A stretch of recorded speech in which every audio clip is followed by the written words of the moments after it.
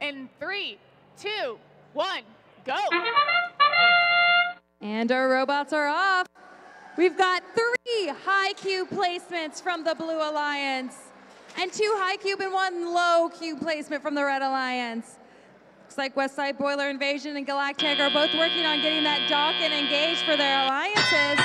Looks like Westside Boiler Invasion was successful. Black Knights working on placing a cone for the Blue Alliance. It seems like it falls off the rung. Shamrock Robotics coming in to place a cube for the Blue Alliance. Westside Boiler Invasion coming in with a cone, and they're both able to successfully place their game pieces.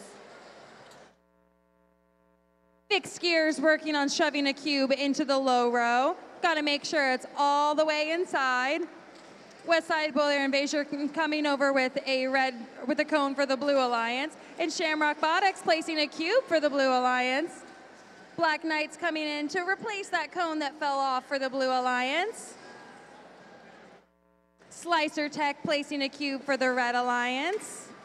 Galactic's working on getting a cone out of their drive chain. If they have it, they can't hold another piece, so they need to make sure that they can get it out so that they can continue with the match. Fixed Gears coming in with a cone for the Red Alliance, hoping to try to place it on that high rung so that they can work on that link.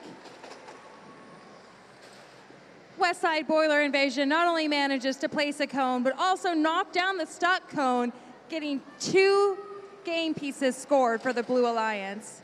And then coming over with another cone to complete that link. Black Knights working on placing a cone in that same grid, but it looks like it falls down as well.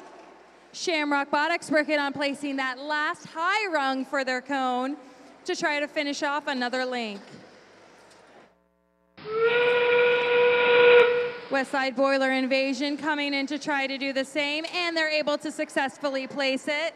Fixed Gears working on placing a cone over for the Red Alliance as well. Looks like Galactic was able to get that cone out, and now they're working on placing a cone for the Red Alliance, trying to finish off that link, and they're able to get it.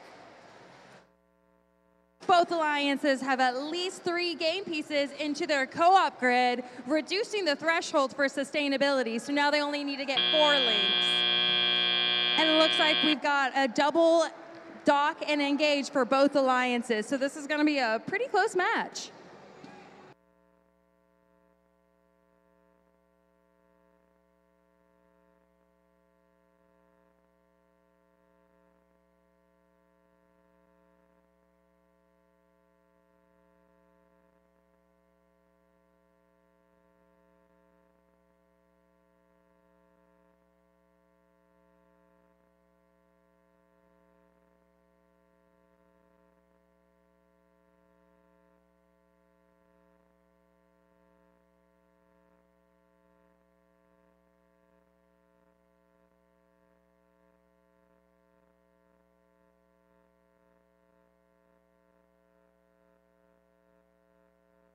All righty, let's see those scores.